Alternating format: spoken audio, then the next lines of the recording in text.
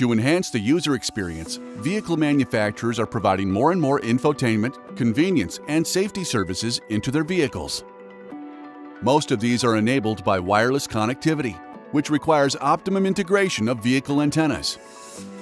OEMs need to optimize the location and performance of integrated antennas and verify coverage throughout the vehicle.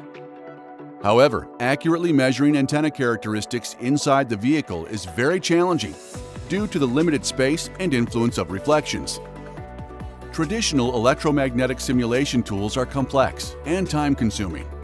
Also, the simulation data is not based on real measurements and does not take account of the influence of the host vehicle. Rhoda and Schwartz, together with IMST, have created an antenna digital twin solution that addresses these challenges. The first step in this process is to characterize the antenna, which could be integrated into the surrounding mechanical environment, such as a center console. The antenna is fully characterized in a test chamber, taking into account the influence of the center console. Next, Rhoda and Schwartz AMS32 software is used to place a virtual box around the device under test, and a near-field to far-field transformation, or FIA/FTA, is used to calculate the surface currents, enabling a digital model of the center console to be created.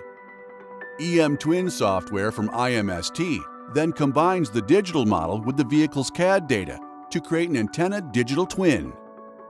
This makes it possible to simulate real-world scenarios, such as verifying wireless coverage in the vehicle, including the influence of the occupants. With this approach, the optimum location of the antenna can be identified first time, front-loading the development process. Antenna suppliers and vehicle manufacturers can improve the performance of antennas to ensure a robust wireless connection in the car, thereby improving existing and enabling new services and features delivered by wireless connectivity.